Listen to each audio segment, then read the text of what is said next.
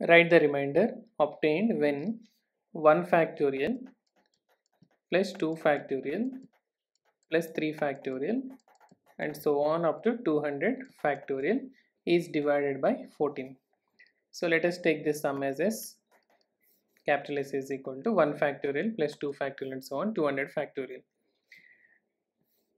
And we know that 14, if any number is divided with 14, so it is having 7 as a factor. So 7 into 2 is 14, so it should be divisible by both 7 and 2.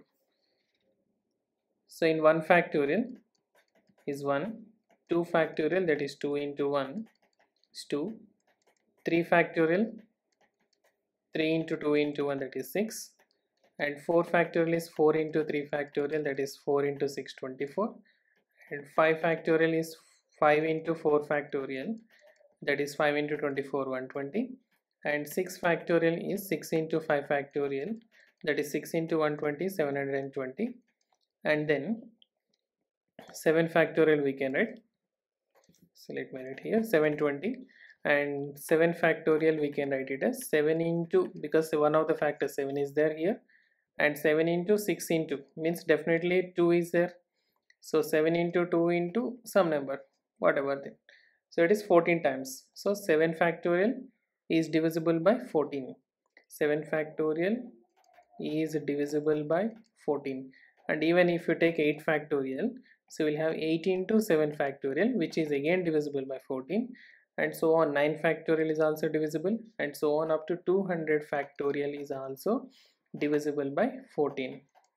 So we can just consider S is equal to 1 plus 2 factorial is 2 plus 3 factorial is 6, 4 factorial is 24, and 5 factorial is 120, and 6 factorial is 720, and from 7 factorial onwards we can say this is 14 into some number. So we can say this is 14 into 7 factorial, some different numbers, sum.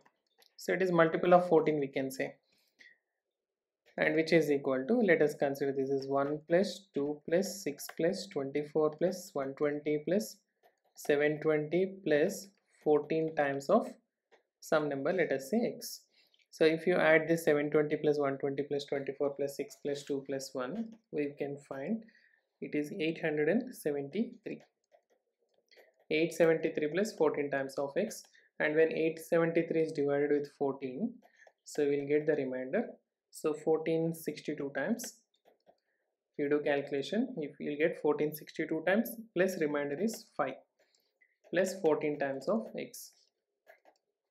So we can write this as 14 times 62 plus 14 times of x plus 5.